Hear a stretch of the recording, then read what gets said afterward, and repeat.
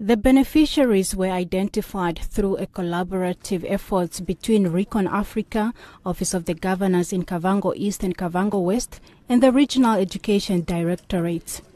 We selected 5 each from Kavango East and 5 from Kavango West.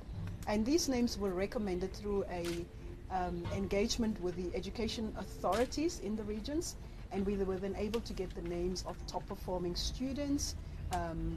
And subsequently we did our own due diligence, we did the interviews, we looked at your scores, we looked at testimonials, spoke to you yourselves, and then we were able, through a panel of 6 members, 4 independents and then 2 from ReconAfrica, we were able to make the selection. Kavango East Chief Education Officer Lucas Makai urged the students to work extra hard, saying this opportunity comes once in a lifetime. You are the most fortunate people to get a scholarship. Many of your friends, they have got a loan from government which they have to repay.